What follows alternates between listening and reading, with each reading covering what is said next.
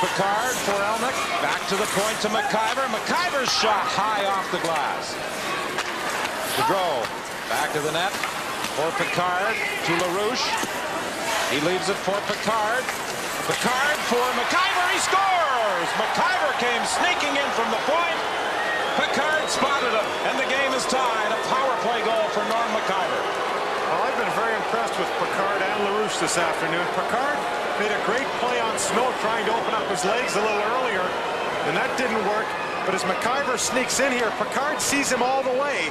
And Maciver, who was instrumental in the Oilers' power play a couple of years ago before he came here, does exactly the same thing on this play. Jumps in, reads the seam, and then releases the puck in a heartbeat.